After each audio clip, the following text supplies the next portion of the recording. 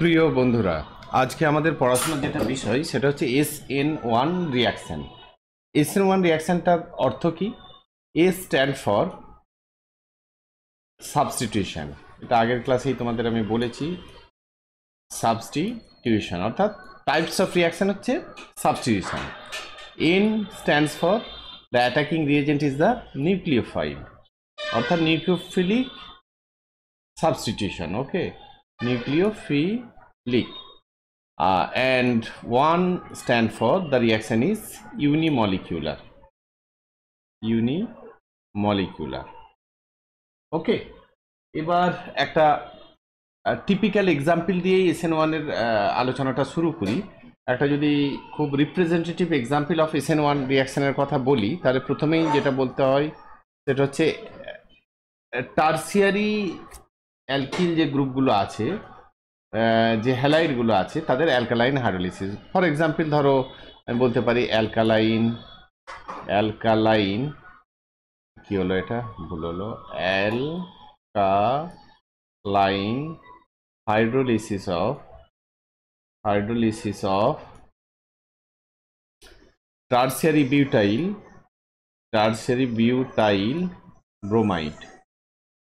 Alkaline hydrolysis of tertiary butyl bromide. This is a typical example. This is a typical example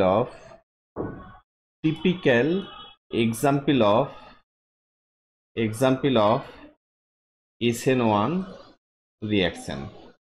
Okay, এটা SN1 রিয়াকশনের একটা typical example. যেমন ধরো আমরা এটাকে যদি একটু লিখি স্কিমেটিক্যালি, রিয়াকশনটাকে অ্যালকালাইন টার্সিয়ারি বিউটাইল ব্রোমাইড মানেটা কি? টার্সিয়ারি বিউটাইল মানে টার্সিয়ারি বিউটাইল গ্রুপটাকে আগে লিখি আমরা CH3 and this is Br tertiary, this is tertiary butyl bromide. Alkaline hydrolysis মানে OH মাইনাস দিয়ে সেটাকে অ্যালকালি দিয়ে হাইড্রোলিসিস করা হবে, তাই তো? পরে যে প্রোডাক্টটা তৈরি হয় সেটা হচ্ছে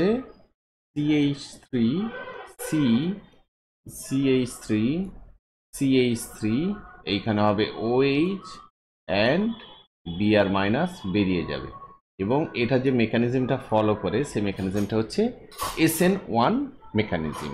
ওকে, নাও এটার মেকানিজমটা কেমন, কিভাবে রিয়াকশনটা এক্স্যাক্টলি হয়?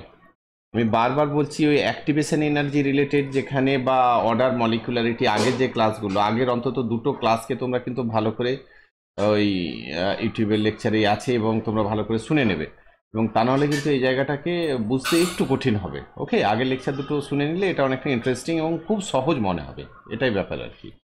তো যাই হোক, এটা alkaline hydrolysis of tertiary butyl bromide, তাহলে at the tertiary butyl bromide will be converted to tertiary butyl alcohol, এই তো, আর তার সঙ্গে Br মাইনাস বেরিয়ে যাচ্ছে। এটা কি mechanism? It is a multi step reaction, one step reaction নয়। মাল্টি স্টেপের থেকেও আরও যদি আমরা সহজভাবে বলি, এটা it is a two step reaction. It is SN1 reaction is a two steps reaction, two step reaction. Okay, two step রিয়াকশনের মধ্যে তাহলে স্টেপ ওয়ানটা কি? স্টেপ ওয়ানটা হচ্ছে ফরমেশন অফ কার্বোক্যাটায়ন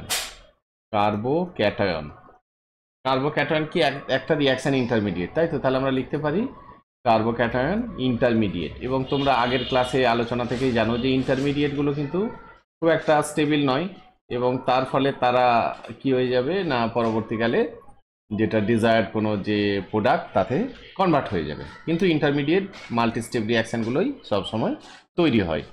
ওকে, তো এবার একটা রিয়াকশান মানে ইন্টারমিডিয়েটই তৈরি হোক বা পরবর্তীকালে ইন্টারমিডিয়েট থেকে প্রোডাক্টই তৈরি হোক, প্রত্যেকটা স্টেপ ডাইরেক্ট পাথওয়েতে হয় না।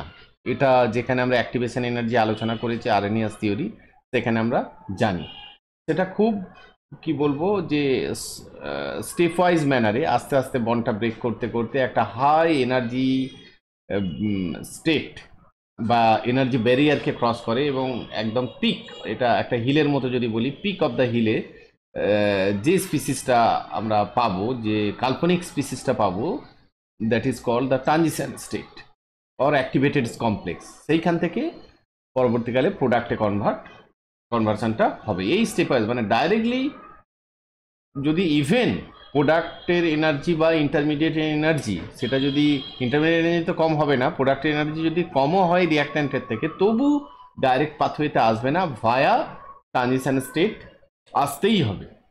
এবার প্রত্যেকটা step will be associated with an transition state, অর্থাৎ ওই এনার্জি হাম বা ওই হিলের মতো প্রত্যেকটা স্টেপেই থাকবে। ঠিক আছে, এটা আমরা জানি। Anyway, formation of carbocation intermediate, this is step 1, এবং তাহলে সেখানে কি হবে, জাস্ট সি বিআর বন্ডটা ব্রেক হবে।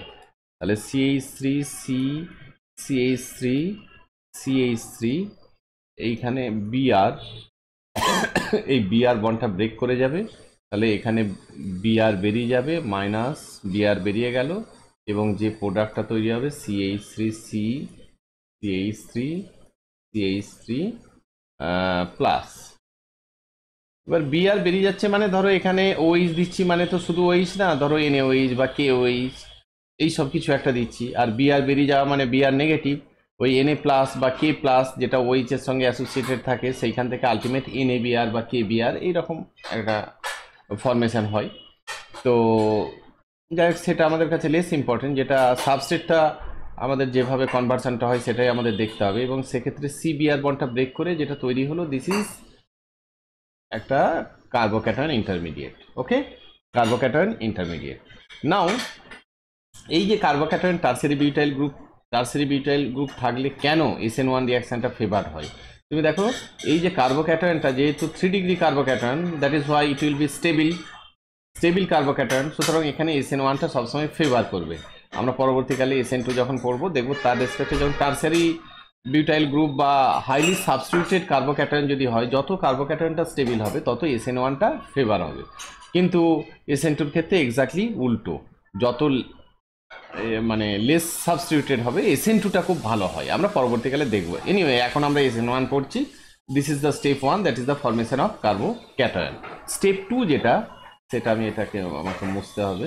স্টেপ 2তে হচ্ছে স্টেপ 2টা হচ্ছে attack by the nucleophile, attack by the nucleophile.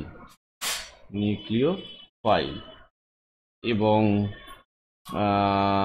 Attack by the nucleophile সেটা কেমন হবে, তাহলে CH3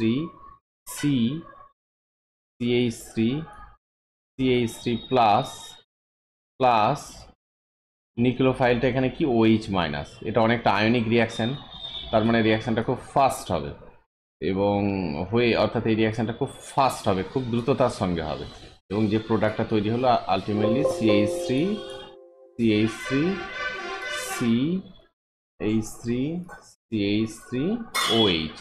আচ্ছা, এই প্রসঙ্গে বলে রাখা ভালো, স্টেপ 1টা আমি মুছে দিলাম, এইখানটা স্টেপ 1টা আরেকবার আমি লিখে দিচ্ছি।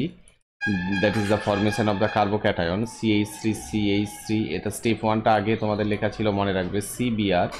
এইটা থেকে যখন তৈরি হচ্ছে কার্বোক্যাটায়নটা, that is CH3 plus.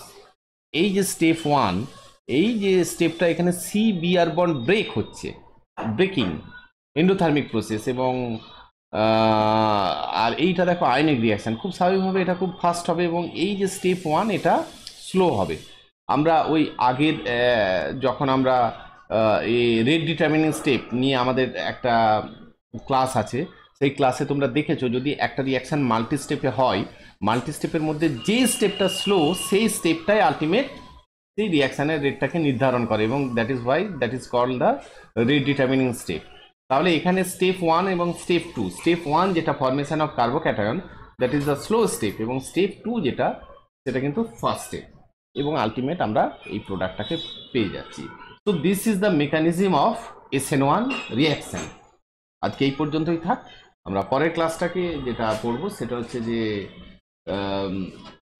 SN1 রিয়াকশনের স্টিরিওকেমিস্ট্রিটা কেমন হবে। ওকে, স্টিরিওকেমিস্ট্রিটা কেমন হবে, কিন্তু এটাকে বারবার বলছি, একটা জিনিসকে খেয়াল রাখো, it is a 2-step reaction, not 1 step, it is a 2-step reaction, and the first step, that is the step 1, that is slow, and the rate determining step, and the step 2 is the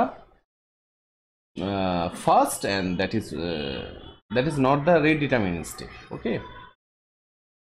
তোমরা সবাই ভালো থেকো।